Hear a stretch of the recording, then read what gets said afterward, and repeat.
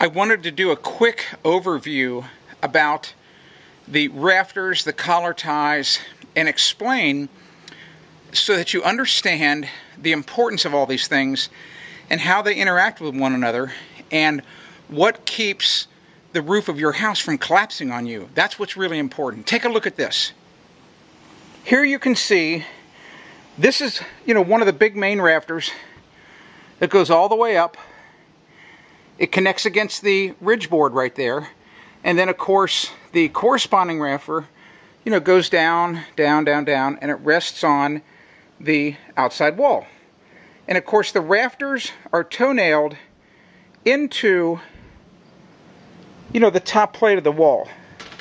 But if you didn't have, and you can see those toenails right there, well, we'll kind of go out there. You can see those two little nails down there in the center of the frame. But that's not enough to hold those rafters in place.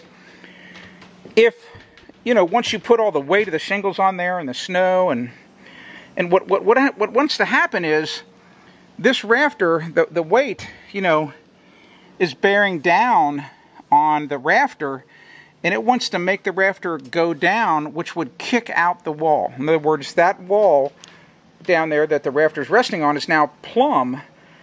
But if you didn't figure out a way to stop that rafter from coming down, believe me, the wall would just kick out. It would just, the top of the wall would end up in the trees.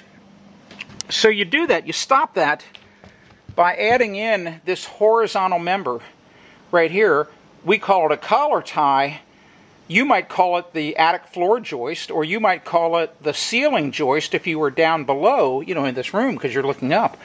So it's really like three things. But it's a primary structural element, for this, for this roof, so that we don't pull apart and we don't collapse the walls. And you can see what happens. It actually becomes the bottom of a triangle, because this collar tie right here passes underneath the floor right here on that black line, and it comes out right there and connects to the bottom of that other rafter. So it's basically the third leg of the triangle. And if you remember from your high school geometry class or trig, in physics, triangles are really, really strong structural elements. Now what happens is you have to connect this collar tie to the rafter, and we have put 5 16-penny nails, through the collar tie into the rafter, and we did the same thing over here. We put another 5 nails going this direction. So there's 10 nails that are connecting that together. There are other ways to make, roof rafters stable. You could put the collar tie up a little higher. You could put it up here. You can put gusset plates up here. The ridge beam itself can be supported, and take a lot of the weight. There's all different ways to skin the cat.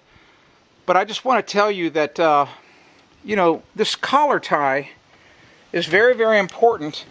And if you're in a house and you're thinking about doing some demolition, don't start cutting into these things or you'll collapse your roof.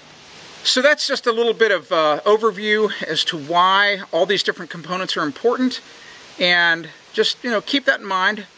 And if you just use some common sense, you're going to have a nice, strong building, for the your shed or house or whatever it is that you're building. And just keep it all in mind. It's that simple. I'm Tim Carter for AskTheBuilder.com.